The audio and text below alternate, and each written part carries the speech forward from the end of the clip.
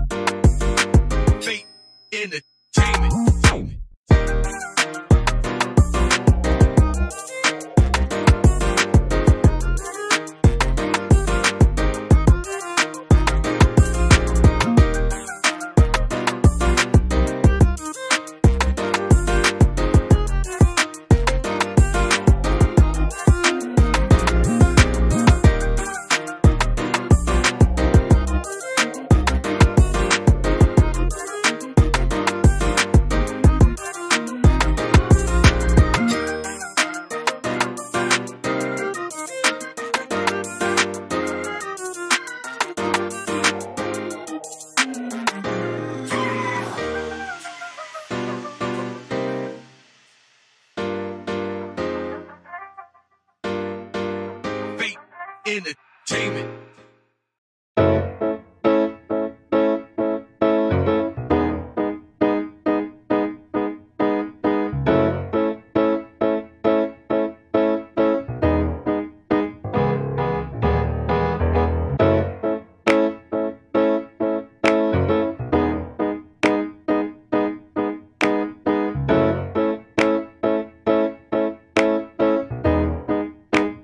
JC on the track, boy.